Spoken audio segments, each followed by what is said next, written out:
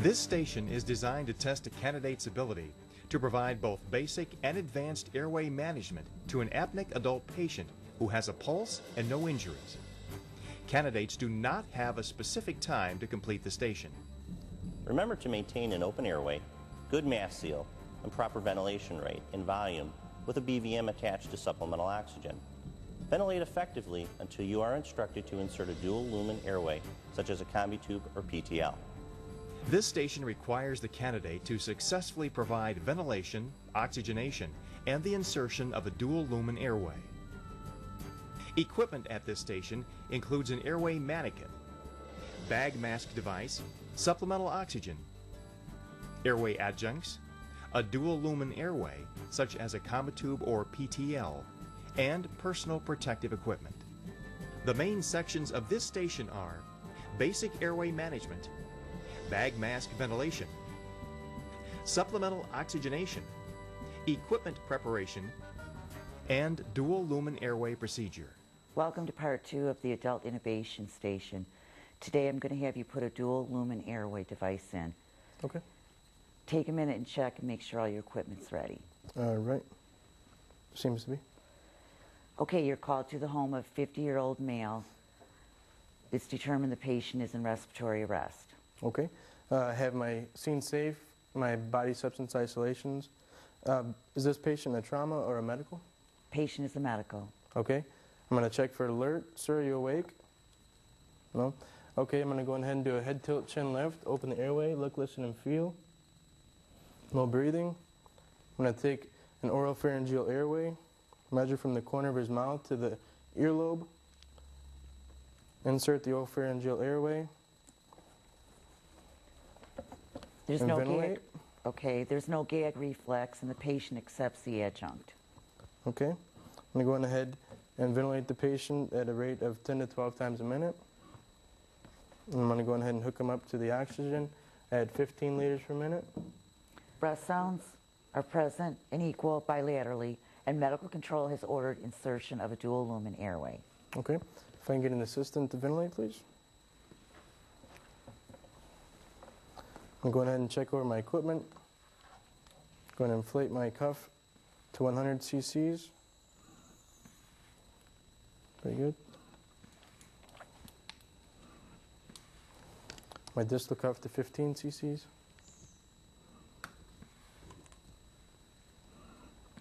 I'm going ahead and lubricate my tube. Okay, if I can take over. Also have my suction and standby. Remove my oropharyngeal airway. Do a tongue and jaw lift. Insert the tube. The two black lines should be at the teeth level. Go ahead and inflate my cuff. Distal cuff to 15 cc's. Go ahead and ventilate through tube 1.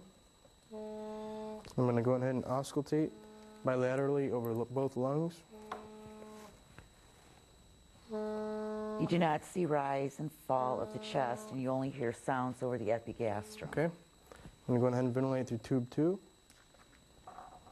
And again, auscultate over both lungs. You now have adequate chest rise, absent sounds over the epigastrum, and equal bilateral breath sounds. Okay. At this time, I'd go ahead and secure the tube and continue ventilations. Is there anything else? Nope, I'm done. Okay. Thank you. All right. Begin the station by indicating that the proper personal protective equipment is being used. Begin this station as if you have already determined that the patient is apneic. Open the airway and insert an airway adjunct, such as an OPA.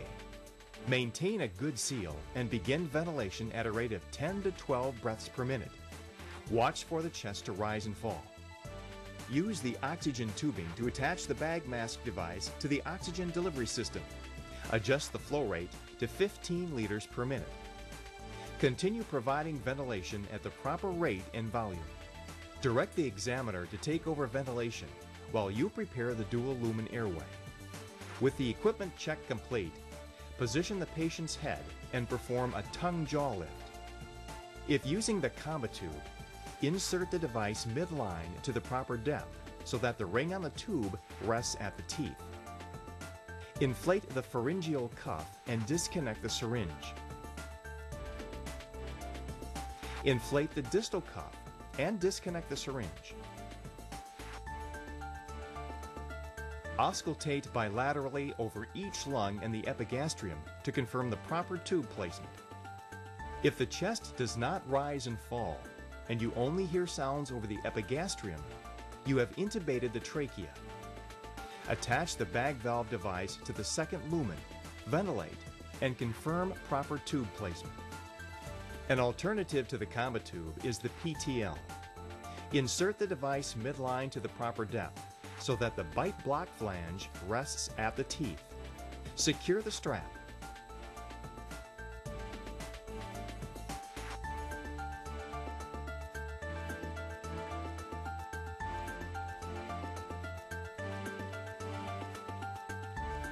Inflate both cuffs through tube number 1.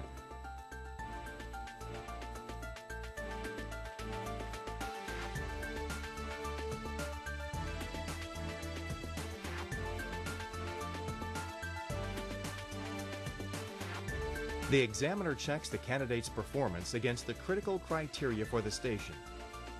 The critical criteria for this station that would have resulted in failure were failing to take or verbalize the use of body substance isolation precautions, failing to provide initial ventilations within 30 seconds, or interrupting ventilations for greater than 30 seconds at any time, failing to provide a high oxygen concentration, failing to ventilate at an appropriate rate and with adequate volume for each breath, failing to pre-oxygenate prior to inserting the device, failing to successfully place the device within 3 attempts, failing to properly inflate both cuffs, failing to disconnect the syringe after inflating each cuff, failing to confirm proper tube placement, and performing a procedure that would be dangerous to the patient.